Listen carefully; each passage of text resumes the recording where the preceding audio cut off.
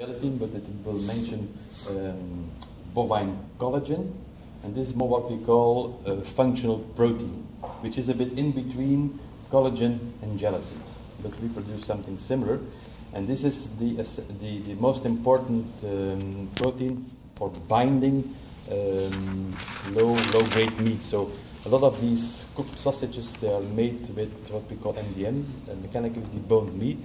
And the meat on itself lost a bit its functionality to bind to each other. So therefore you need another binding property, another ingredient with binding properties, which is then the functional protein.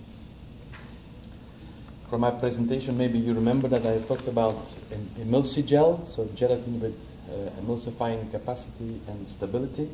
So in our application lab, we developed a Nutella-like product. In Nutella there is no gelatin though. But we developed a Nutella-like product with 30% less of fat. For those who are not really addicted to Nutella, you won't see the difference, because it's perfectly with the emulsigel, we can perfectly do the imitation of the spreadability, the taste, and whatever. Is this on the market? It's not yet on the market. This has just been launched. Excuse me? When is it going to be on the market? When you're producing chocolate spreads, we work together.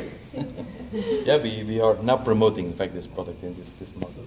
I tasted it because I think my friend, she did an internship with yours working on it. And Yeah? It's really good. Yeah, See? it's really nice. See, I'm not lying, eh? Yeah.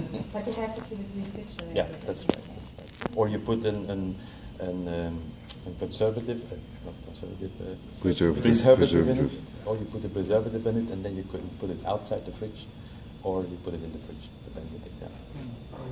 So is it simply a blend of emulsifier and gelatin, or No. It's pure gelatin.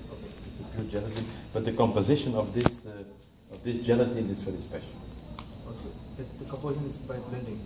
The composition is always by blending. Yeah. Blending different components to have this emulsifying capacity, but also this emulsifying stability. Or you modify the gelatin with cement or something? I cannot tell you all the details. But it's on competition. No problem. The same emulsifier has been used in liver pâté. In liver pâté, you have egg which is used as an emulsifier. You can substitute the egg and use the emulsi gel. And the same has been done in egg-free mayonnaise. So we can. This is what you've seen from my presentation as well.